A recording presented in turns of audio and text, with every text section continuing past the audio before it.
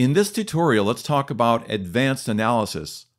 Perhaps you'd like to extract some information out of the trace or embed a table into a report. To do that, we have the analysis window. We click on this button here, and everything in the main window is now represented here. We now have column headings, currently set up with the value at the first cursor, the value at the second cursor, and the value and the time differences between the cursors respectively. We can add additional columns by clicking the Add Function button.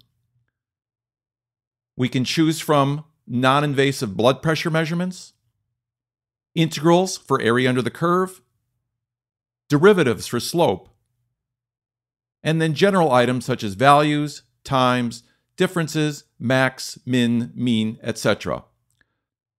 Now to add a max, we just click on it and there it is. We can then add a min, and finally we can add a mean.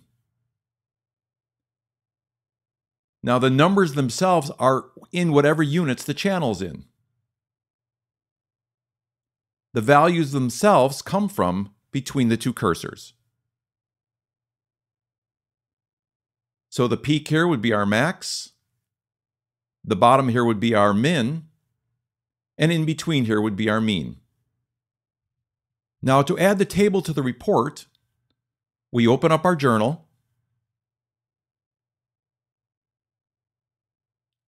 we switch over to the Table tab.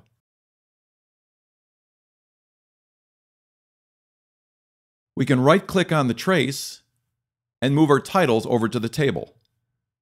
There they are. We right-click again. We can now add the first row of data. Move our cursors, generate some new values. Right-click, move those over to the table. Move our cursors, new values. Right-click those over to the table.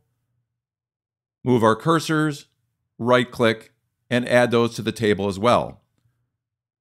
We have an initial selection. We hit our Shift key, click, and get a bigger selection.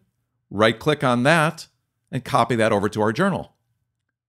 Going over to our editor, there's our table.